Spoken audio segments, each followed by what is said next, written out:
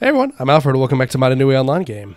I accidentally realized that I wasn't recording yet, but we're talking to Turaga Nokama.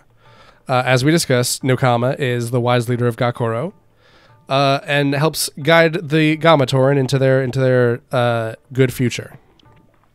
Who am I? So this is a very minor thing, but Takua actually does not know his name and has amnesia. And I'll let her speak and say her piece first before I get into deep lore, but I think somebody has plans for you that are greater than your stature would suggest. Perhaps you're to be a hero like the Toa. I do not know. Back in my day, and you might hear that a lot, but back in my day, there were only 6 Toa, and it created a problem when, this team, these guys, had to be differentiated because they were just called the Toa, and so they had to come up with a new name. So they're called the Toa Mata. And this, kind of stayed with the team. So, the Toa Mata are the guys who hang out on Mata Nui. The Toa Metru are the guys who hang out in Metru Nui. The Toa Mari are the ones who hang out in Mari Nui. And Nui just means, great collection, or simply, more simply, island. Nui is a term used for most islands. Anyway, the Tohunga have forgotten this civilization. Even the Turaga do not have record of all that has come before.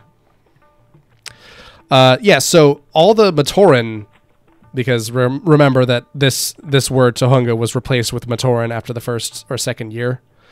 But all the Matoran woke up on this island about 1,000 years ago, and that seems like a long time, but everyone's an immortal robot, so it isn't. Most characters in Bionicle have an age that is in the, quin or hextuple digits, because people are just that old. They're all immortal robots and don't care. But yeah, they all woke up 1,000 years ago with no memory of who they are or what they are, and the Turaga were like, "Hey, we're these guys. We're gonna help you remember. We're gonna teach you how to live, and we're all gonna work together on this island and be good friends, and respect Mata Nui and bring honor to his name and stuff like that. We're gonna build villages. We're gonna defend ourselves from Rahi. We're not gonna fight or war. We're gonna protect ourselves from Makuta, that sort of stuff." The ocean remembers. Like history, the water holds many secrets in its forbidden depths. It surrounds Mata Nui and covers it. It watches the island as it sleeps and remembers. It caught the Toa gently when they descended and delivered them to us. So, most people talk about the aftermath, but the canister is actually getting into the air. They are fired from something. They go into the air and then crash back down to the water. You are an absolute in these uncertain times. Your past is forgotten, your future an empty book. You must find your own destiny, my brave adventurer. Who's Gali? Gali, the Toa Water, great hero of Gakoro. Like the other Toa, she is descended from the heavens to save us from the Makuta. She's wise, strong, and quick. Naturally, there are stereotypes and... Or not even stereotypes, just things that come with being associated with water. Every Ga Matoran and offshoot from them, so, Ga Toa, Ga Turaga. I don't know if that term is actually accurate. I've never heard somebody say Ga Turaga, but all of them are female, all of them are wise, all of them are blue, all of them are chill. And they all can breathe underwater and swim better, even if they don't have a mask to help them. Gali is the protector of the sea and the lakes and rivers that feed it. Her mask of power let her breathe freely beneath the waves. So that's another cool thing about Bionicle. All these guys obviously have elemental powers. I mentioned that earlier. But one thing about every character in Bionicle is that they had 2 powers at least. They would have their mask power and then they would have their elemental power. So, you'll have a guy with fire power every year, and, every year that guy has firepower, and there's only so much new stuff that you can do with it, but they'll get new masks occasionally, and those new masks will do things. So Tahu, the guy in year 1, has the mask of shielding, so he can be defensive but also use fire blasts. Pohatu, this guy here, has the mask of speed, so he's really strong through just being connected with stone because he's the Toa of stone. But his mask lets him be really fast. And Gali just lets her breathe under the water. Because all of the heroes of year 1 have, kind of boring masks, but very, very practical masks, speed, strength, sight, breath. Just very, very open and shut, obvious practical masks that aren't that cool, but help get the job done, you know? And in later years, like '06 in particular, all the Toa have really weird masks that really shake up how they fight and how they move and how they work. And like they supplement those into their normal like elemental stuff and their fighting styles, and like they end up being really mechanically unusual. What a Maku. She often sneaks out of the village to spy on Huki. I mentioned this in the first episode, but this SC was added to this word. And Huki, it's still pronounced this way. But it's Hewkii, I think. The Koli champion. She tells me she is just practicing her boating, but I know the truth. It's too dangerous for her outside of the village now. For her safety, I forbid her to go, but her wandering saved us this time. If in your travels to Po-Koro, you should meet Huki, tell him she is safe. He may have heard the attack and will be worried. Well, thank you. Goodbye. Good luck, brave adventurer.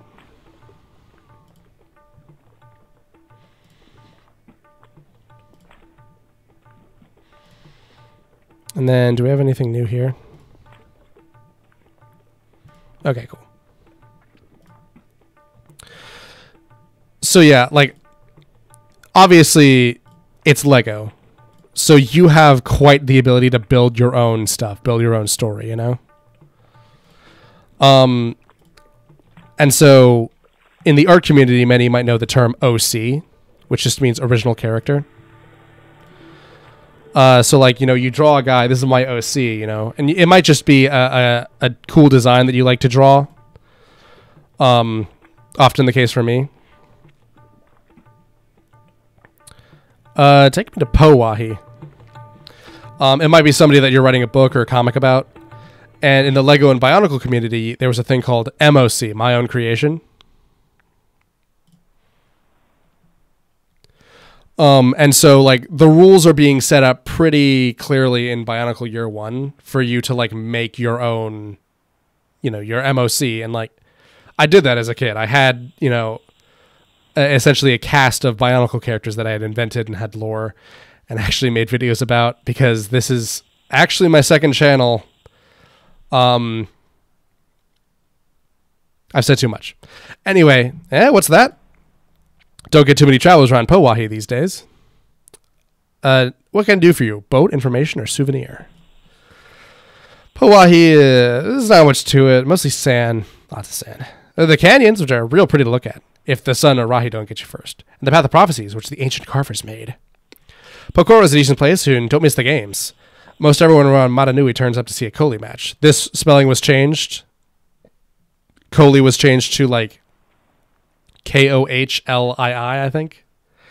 When they're on, everyone turns up to see a Koli match when they're on. Haven't had too many visitors lately, though.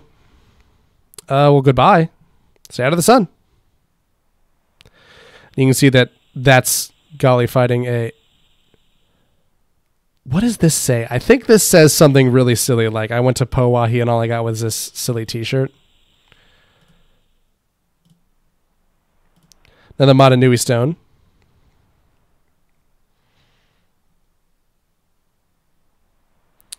Yeah, I don't remember how to read these. I'm sorry.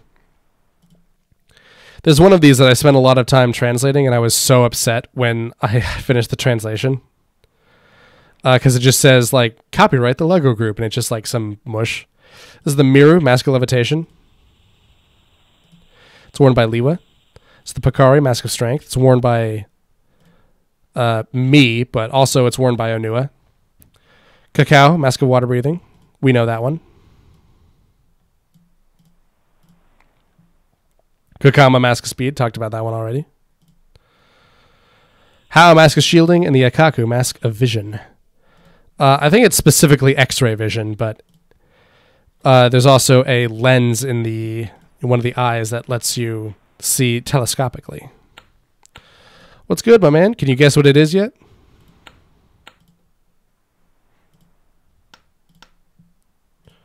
I think that's Mount Ihu in the background. I think that's what that's called.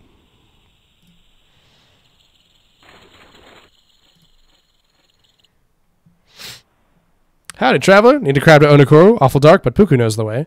This spelling was also changed. These are Usul or Usul crabs. And this spelling was changed to Pewkyi. I want to say. Who is Puku? Puku is a retired race crab. Used to belong to none other than Onepu himself. Took the title 3 times with him. Bit long in the tooth now, but fast. Heard there's another race coming up. Catch it if you're in town. What race? Usu crabs are strong and loyal. They help us with many things, from mining to transportation, but mostly racing. I'm usually at the track, but with all the problems these days, there isn't much time for it. Onu-Koro is the great undercity of Onu-Wahi, where the mines sink as deep as Mount Ihu is tall. The wise Manua rules there. Oh, bye now. Ride to crab? Yeah, sure.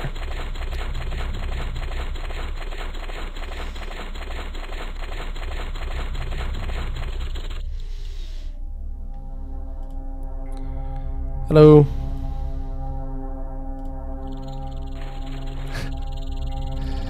This says crab wax, I believe, or Usul wax. So yeah, a little austere down here.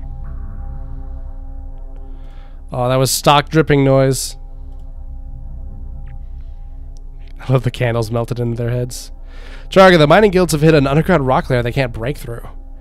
We fear the protodermis will run out if we can't continue our digging. How far does it run? Shafts 3 and 8 have ceased protodermis mining because they can't break through the rock layer. The entire mining area. Yes, Taraga. For all we know, it extends beneath all of Mananui except perhaps the Manga volcano. Sure there's no soft spot to dig through? Every inch of the surface. There's no fractures or fault lines or nothing. How much remains of the surface deposits? They are running out. We may have to look somewhere else for protodermis, like Ta or Po-Wahi. Po-Wahi. What is this layer made out of? We think it's rock, but it has higher organic levels than any mineral composite we've seen. Organic? Yeah, there's more in common with a usual crab shell than any normal stone strata. I wonder what we'll find when we break through. Traga, I must have more men and more machines if we're to know. You must allocate more resources to the mining guilds. Captain, I'm doing everything we can. No one wants to see the protodermis run out, but Onu-Koro has many problems right now. Our fresh supply of lightstones, you can't dig the digging site. Have you been able to continue tunneling at all? We're at 25% capacity. It's too dark to work safely. Lake Hero Highway must be completed soon. We need safe passages between the village. We cannot ask our workers to continue under these traditions. Taipu says he can dig by torchlight without difficulty. Taipu is stubborn and strong, but he is slow even when he has a team of diggers to back him up. One Matoran cannot dig a tunnel to Lake Horo. Foreman, until we repair the flood damage, there's little I can do. You can give us more Matoran and more equipment. The guilds and traders have extra. We can use those. They do not have extra, and how would it help if they did? The air is bad because of the torches, and the Rahi attacks frequently because of the darkness. If we had more workers, we can alternate teams before they get ill. Put more guards on duty. I understand the problems you're facing. I'm doing everything in my power to get you help. But you must be patient. I will not tolerate the delay. The trade guilds have contracts with 4 of Po-Koro's most influential altrists. I understand and do everything I can. Protodermis production is stopped. Stonemasons are slowed by the darkness. And half the shipments were lost to Rahi attacks. Takor and torches are being used to light the stone quarries now. Those deliveries will be made. The Kufu Jaga are not afraid of torchlight. What are the protodermis? The Onu-Korans cannot... They would normally just say Po-Matoran. Cannot train stone for nothing. The mine captains are working to break through the rock layer. Till then, there's nothing we can do. They can make goods from the protodermis. Without it, they cannot trade for stone. We will lose that market. There are other markets. What of the highway? It was to be finished months ago. My caravans refuse to travel to the south until it's complete. Lake Orans will have to come trade at our market until it is finished. They try, but they can no more come north and we can go south. Perhaps the sea's a better route. You're more dangerous riding in the waters than on land. What about Onu? Is he doing nothing to help Onu-Koro? Onu did not descend from the heavens to help your prophets, Guildmaster. He's pursuing a great quest that may save us all. I demand more attention be paid to the needs of the trade guilds. The great market is Onu-Koro's most valuable asset. I will speak with Onepu. Perhaps you can spare an escort for your caravan until the highway is complete. So yeah, there are like economies and stuff going on down here. I don't remember if I actually had to do any of this. Torches. Don't be left in the dark. A takoran made. Fresh fish. Imported fish from Gakoro. Get your fresh fish. Souvenirs. Excellent Po-Matoran craftsmanship.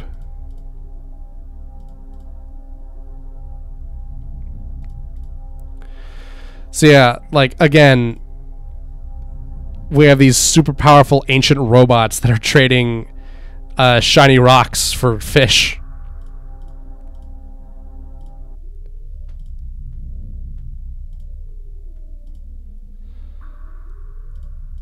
More useful crabs.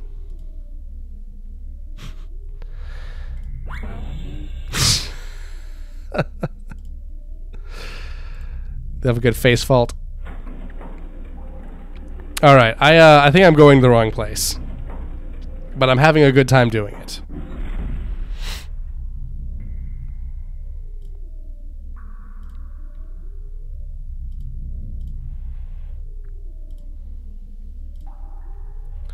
Strange disc on the ground is the only feature this rock layer has. I'm not sure what it is. They look like astrological symbols. If I knew one, I'd have some questions for him.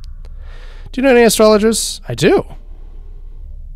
Take this message delivered. I've sketched out this disc. Maybe your friend could figure out if it means anything. So yeah, this is one of the things that is like...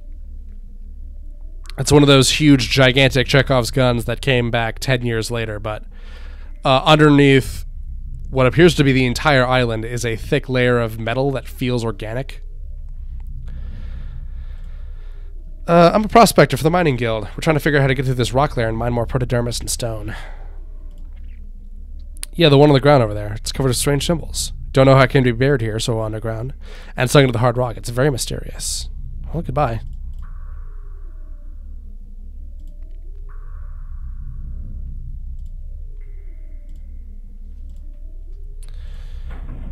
Again, you can see that these are just clearly like Lego pieces. I'm going to strut back to Onu-Koro off camera, and then I'll pick up the recording again. But until then, I've been Alfred. This has been more of the Mod Nui online game. I hope everyone's having a good time. I'll see you guys next time. Have a good day, everyone. Bye.